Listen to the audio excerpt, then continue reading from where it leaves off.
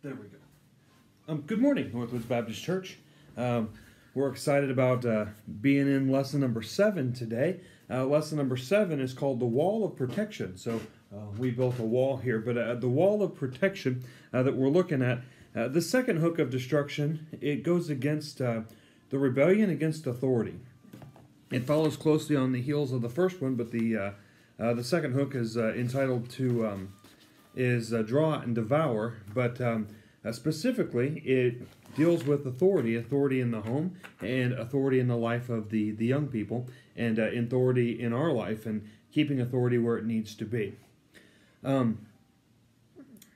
It strikes at the root of the very foundation of a spiritual problem and spiritual stability, Bible authority. For both a child and a parent, it is a protective fortress intended by God to shield from spiritual attacks. Thus, the attempt of the enemy is to literally draw you out from behind the protective hedge, the protective wall, if you will, of biblical authority so that he can get a clear shot at you. Authority is a word that most people hate to hear about, and it's something that we don't really like because it's something we need to submit to. One popular bumper sticker or a mantra of our society is question authority. And with that, they mean suspect authority and resist authority. Now, there's a subtle lie there embedded. The phrase that authority is bad, and it has to be questioned, it has to be broken free from. Actually, godly authority wouldn't mind being questioned. They wouldn't mind you asking them questions with a desire to learn and to understand. Godly authority in your life would love for you to question them, and then to listen with an open heart of reason and understanding to answers from God's Word. So I say, kids, teenagers, young people, go ahead. Take your best shot. Think of your toughest questions that you can and open up. Bring those questions to your parents, to your pastor. Bring them and ask them. Go ahead. Really make them sweat with your questions. Make them difficult, but play fair. If you ask a question, listen to the answers. Consider the proof that's offered on behalf of those answers, and really research the outcomes. You might be surprised at what you find. In the book of Psalms, 147, verse 11, it says, 147, verse 11, it says, "The Lord taketh pleasure in them that fear him. In those that hope in his mercy, praise the Lord, O Jerusalem. Praise thy God, O Zion, for he hath strengthened the bars of thy gates, and he hath blessed thy children within thee." I love that statement in the middle there of verse number 13. It says, "For he hath strengthened the bars of thy gates, and hath blessed thy children within thee." Now, there's two ways that we can look at this passage, and that we can look at verse 13. Jerusalem sounds like we can look at it firstly, Jerusalem sounds like a pretty locked up, tight fortress. It sounds like that he has strengthened the bars of thy gates. What's that all about? Is that a prison camp? It sounds pretty rough. Obviously, this is a skewed perspective of what the bars and the gates mentioned in this verse. In ancient times, the people in the city, they wanted their walls to be solid. They wanted to be sure and steadfast, because the wall would actually defend them against potential enemies. The walls and the gates didn't serve to imprison the people, but to protect the people and to keep the enemy out. This is also why many people have fences around their yards. They have fences around their yards because they want to keep people out of their yards.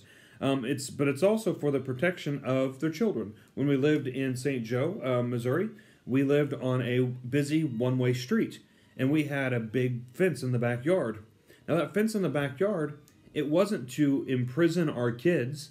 It was to keep our children safe from climbing over the fence and getting into our neighbor's yard that had a dog, or getting out of the alley and getting hit by a car that would be going too fast, or getting out in the street and meeting a UPS truck. It also kept it to where people who would intend to do harm to our kids wouldn't be able to notice or to see them there.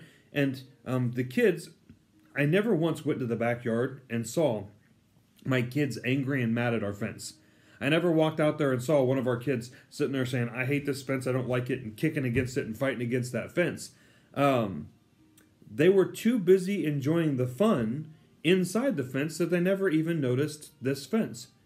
Similarly, I'm sure that no doubt there were dinner times around Jerusalem And as they sat down around the dinner at Jerusalem, as they're having family conversation, I imagine no one ever said, "I sure hate these walls around our city.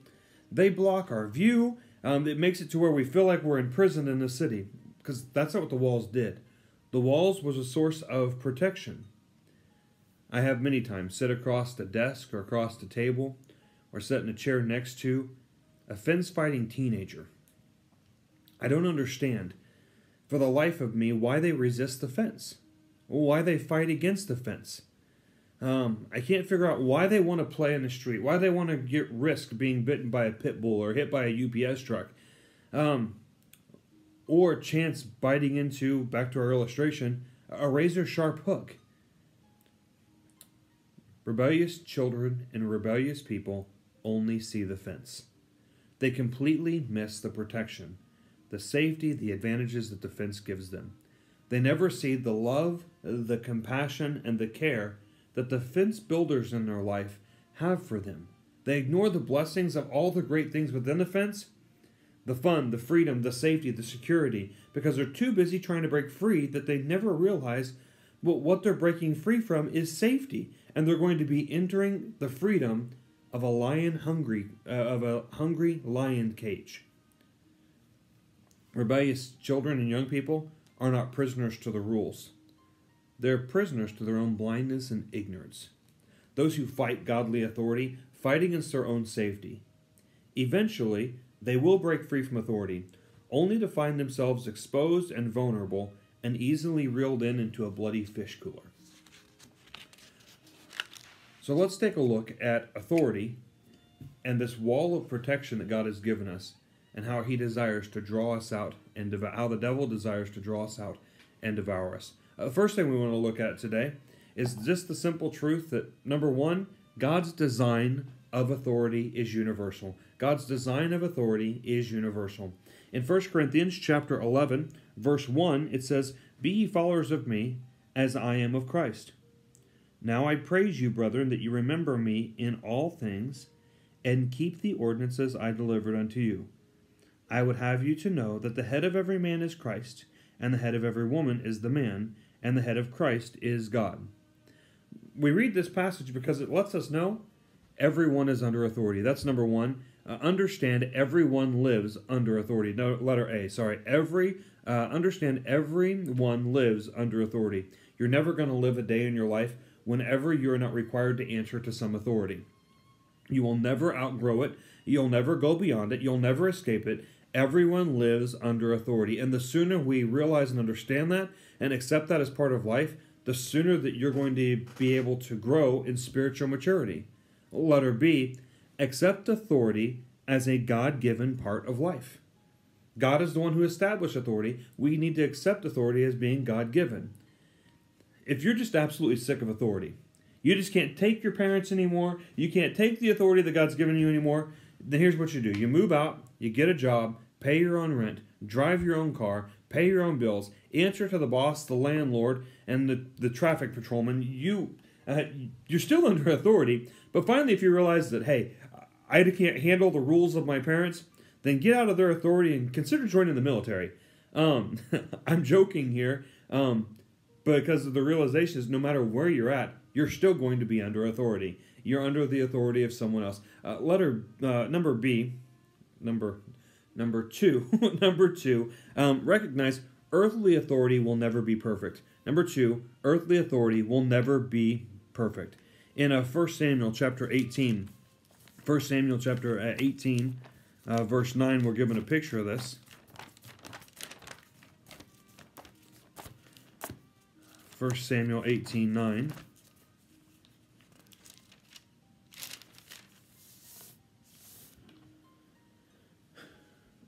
Verse 9, it says, "And Absalom met the..." That's 2 Samuel. I apologize for that. 1 Samuel 18:9.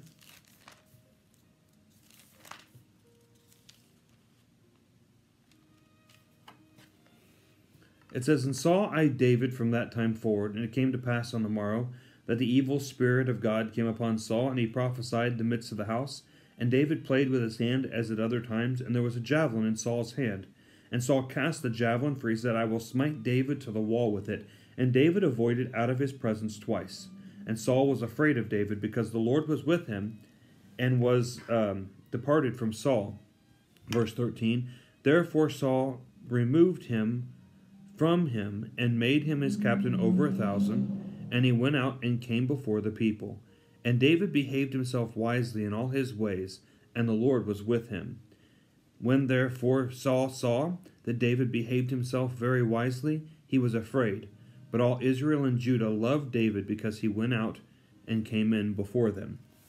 In this passage, we see that Saul was an authority, but Saul was not a perfect authority. Number two, once again, we just said earthly authority will never be perfect. We could all bemoan the failures of earthly authorities. We could take time to testify how earthly authorities have messed up and done us wrong. Our national justice system is not perfect. Our law enforcement agencies, they sometimes fail. No school teacher is always right. At home, it's a secret. I'm going to come and whisper this to the kids. At home, mom and dad will sometimes be wrong. Sometimes they're going to act out of anger, and sometimes they're going to react with a less than spirit-filled answers. If you're looking for failure as a reason to distrust and defy God's plan for authority, you're not going to have to look very far. Because humanity is fallen. Our world is a corrupt place. And no earthly authority will ever be perfect or accurate 100% of the time. Letter A. Human authority can be forfeited. It can be forfeited. Certainly there are lines that are crossed, and those by those that are in authority. And by reason of a choice, naturally, they forfeit their right to authority or influence. In the case of a father who leaves his family, his authority in the lives of his children are somewhat forfeited. In the case of a government official that breaks his laws, his authority is forfeited, and his position must be filled by another. And these illustrations can go on and on. But make no mistake, I'm not advocating deliberate abuse of authority. Exactly the opposite. I believe that when God gives someone authority, he holds them to the strictest accountability. I believe as one who holds some authority in my own home and as some in the life of others, that authority brings a huge stewardship with the influence. Everyone in authority must answer to those that they serve and ultimately to God for how they use that authority. If you have a position of authority, you know how unworthy you must feel to have it, and how pressured you must feel to exercise that authority in the grace of God. It's a huge weight of stewardship that no wise authority figure is ever going to take lightly. I'm simply stating the fact that human authority falls short. That doesn't negate the authority in our life. Just because the human authority falls short doesn't mean we don't need to trust in that human authority. It doesn't mean we don't have to obey that human authority. B, God commands us to honor authority in spite of imperfections. God commands us to honor authority in spite of imperfections. In other words, just because there are a few bad policemen in the world doesn't mean that we can disrespect and disobey all of them. The fact is we need every one of them. Just because there are some abusers of power in religious and governing institutions doesn't mean we should resist every pastor, every church, or every public officer. The fact is our spiritual health and our national freedom depends upon these authorities. And these positions need to be filled with trustworthy people who understand the stewardship and labor diligently to serve, protect, and honor those that they serve. Bringing it a little closer to home, the fact that your parents are human and aren't perfect doesn't give you a right to resist their God-given place in your life. They will not always be right. They will not always respond with perfect grace and godliness. They will not always make the right calls. Nevertheless, they're still your parents. And they are still God's greatest gift to you. Number 3.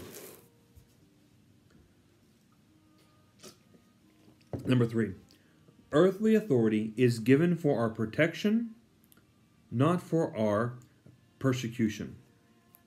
Earthly authority is given for our protection, not for our persecution. Ezekiel chapter 22, verse 28, it says, and her prophets have dubbed them with untempered mortar, seeing vanity and divining lies unto them, saying, Thus saith the Lord God, when the Lord hath not spoken. The people of the land have used oppression and exercised robbery, and have vexed the poor and needy. Yea, they have oppressed the stranger wrongfully. And I sought for a man among them that should make up the hedge, and stand in the gap before me for the land, that I should not destroy it, but I found none. The picture in this passage is one of oppression, fear, and distress, and devastation. One group of people is being afflicted by another group of people, and God is displeased. And he is searching and seeking and looking for someone who will stand in the gap, a man who will make up the hedge. The hedge that he refers to was the one thing that could have given safety and protection for these oppressed people. The gap in the hedge, it's a hole in the wall, allowing the tyranny to reign and for freedom to die. In your mind, that hedge, let that hedge be the authorities in your life. The spiritual wall of protection, that's A. The authority is the hedge of protection. Your parents, your pastor, your teacher, they are diligently laboring to stand in the gap, to make up the hedge. They're willing to fight off the spiritual enemies, to force back the oppressors on your behalf. They are willing to shoulder the burden of your safety. They don't have to, but they are being obedient to their own authority by doing what God has assigned them to do. They could move to the mountains and raise a fish hatchery if they wanted to, but no, they opt to fight on your behalf. What a gift. Letter B, inside the wall is safety. Those standing in the gap have expressed the greatest kind of love known to humanity. They're giving their life for you, for your safety. Yet, because many kids, many young people, many people can't see the enemy, they opt to distrust them. All you see is the hedge. It's blocking your view and it's ticking you off. Do you know what these people are thinking? It's making you mad. Who do these people think they are? They're hedging you in, cramping your style, keeping you down. They're restricting your freedom and controlling your life. So you, in all of your grand stupidity, yeah, I use that word. I'm sorry, parents. You can explain it later. In all your ignorance, start kicking and screaming and punching and biting and spitting against the wall. You decide, I'm going to break free, exist, and resist at all cost. Inside that wall is safety, but just over the hedge is a desert wasteland of spiritual desolation. Just beyond that wall is a fierce lion, a vicious meat-eating enemy, hoping you'll break out. Did you get that? The devil is cheering you on. Yeah, break free.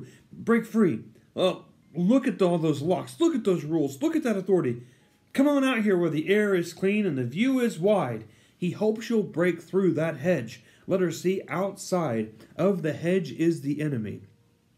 And depending upon the strength of your ignorant persistence, the resolve of those standing in your gap, you might just break free. And when you do, it'll be open season on you.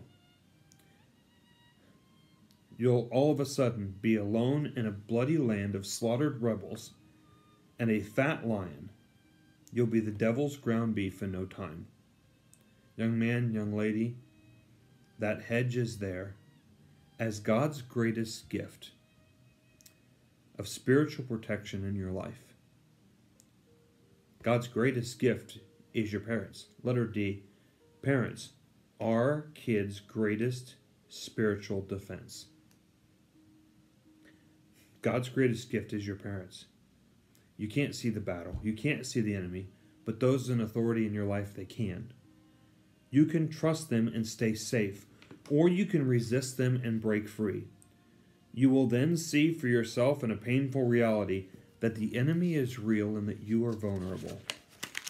Number 4, thankful for this one. Authority is a protective gift from God. Authority serves as a protective gift from God. Ecclesiastes chapter 10.